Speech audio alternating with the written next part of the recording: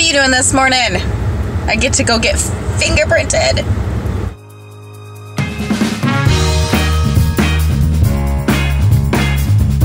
Alright, so that was so fast. Fingerprints are fingerprinted and they didn't even use ink.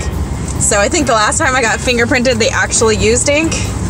And so today I dressed in darker colors just in case.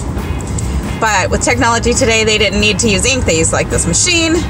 They put your fingers on it, and yeah, I saw this fancy smancy stuff, but that's nice because now I don't have to worry about ink on my fingers. And I didn't wear lotion on purpose today because I didn't want to have to redo it and smear up their things. So hands are a little dry, but we're done.